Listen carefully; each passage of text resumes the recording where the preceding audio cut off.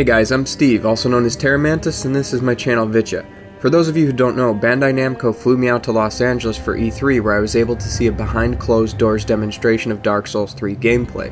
Altogether it was roughly an hour-long demo, a 15-minute introduction where the developers covered key aspects of their philosophies and ideas for the title, roughly 30 minutes of gameplay, followed by about 10 to 15 minutes of Q&A.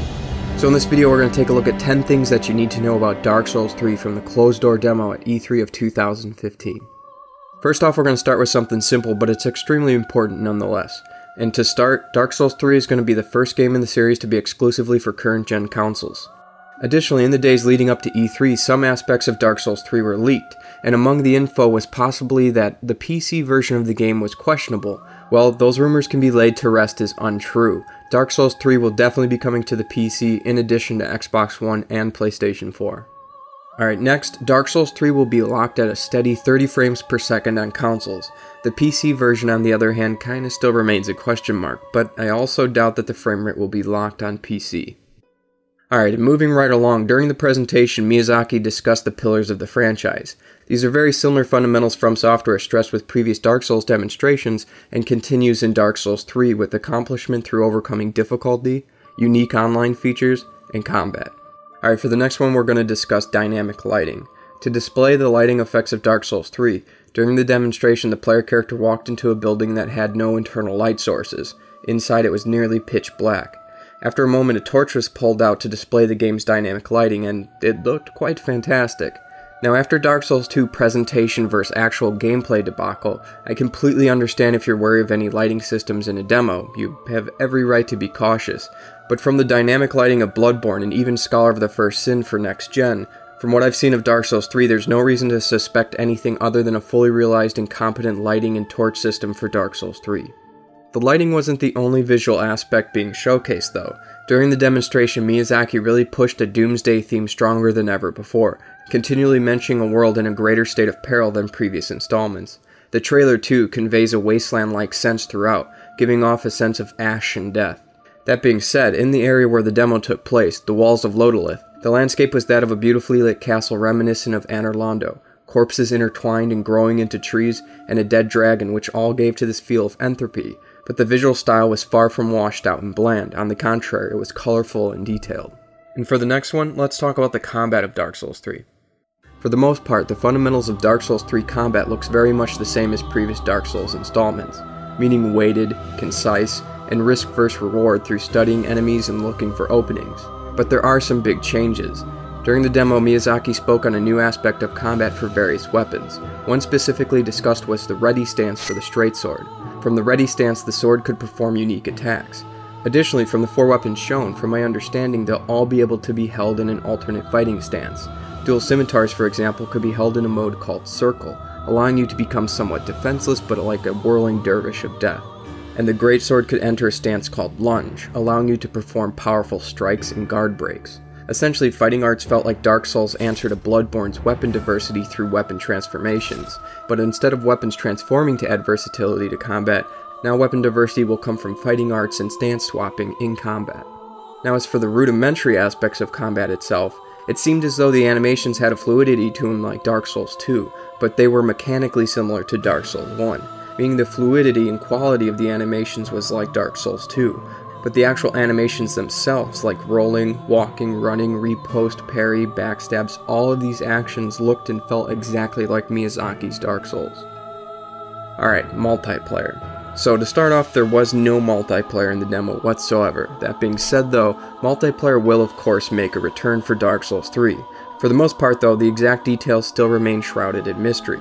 Among the questions asked though that Miyazaki did answer, he did confirm that there will be dedicated servers, summoning signs will make a return, and that matchmaking will be based on soul level. And when asked if soul memory would make a return, Miyazaki pretty much looked in the corner trying to hide a smile and then acted like he didn't even know what we were talking about. Needless to say, soul memory is dead. How the inner workings of multiplayer will be implemented at launch or what various covenants we'll see, well, that still remains very much a mystery. Alright, let's talk about some of the enemies from the presentation. We saw several enemies in the demo, like zombie dogs, hollows, a stone dragon that looked like Kalameet, and some normal hollow that transformed into this crazy darkness Manus thing. One thing they all had in common though was that the enemies of Dark Souls 3 were very fast and aggressive. That being said though, there was one that stood out the most to me. It was a Hollow Knight reminiscent in design to the Baldur Knight of Dark Souls 1, but more challenging like the Red-Eyed Knights of Demon Souls. These Hollowed Knights were also chugging Estus and entering a variety of fighting stances, same as the player characters able. Point being, combat looked tough, and it seemed to emphasize one-on-one, and when the numbers weren't in your favor, it was definitely meant to be a challenging situation, even when not fighting a boss. And on that note, we did get to see a boss fight. It was some strange, very large humanoid creature with a flame sword. It moved around drunkenly like some old kung fu master made of rubber, and it was very difficult to predict its attacks. Also, when its sword struck the ground, it would leave behind patches of fire on the stone floor of the chapel.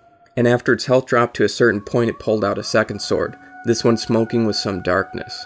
I thought it was some type of sword of ash, seeing as fire, ember, and ash or cinders or something seemed to be a strong theme of the game. So let's talk on some of those points, the themes and lore of Dark Souls 3. First off, not a lot has been confirmed, but this is what I can tell you. Dark Souls 3 seems to revolve around the idea of the resurrection of the Lords of Cinder.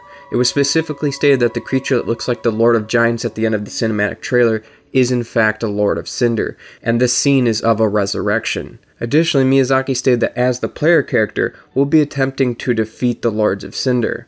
I imagine this is similar in a sense to the way in Dark Souls you must find and defeat the Lords to collect all of the Lord's souls. Additionally, similar to the way Bloodborne had notes placed around the environments with tidbits of lore, it would seem Dark Souls 3 will follow suit, but with tombstones that the player can read for information. Alright, and finally, this is just some speculation, but I feel as though sacrifice is going to be a huge theme of Dark Souls 3.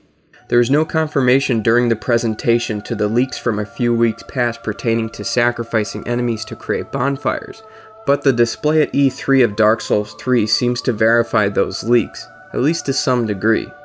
Additionally, just before entering the boss encounter, there were 2 statues on the side of 2 thrones and 1 statue in the middle of the thrones. The statue in the middle looked as though it was of a knight running his neck across his own sword, and the 2 statues on each side of the thrones were of figures cradling what appeared to be their own heads.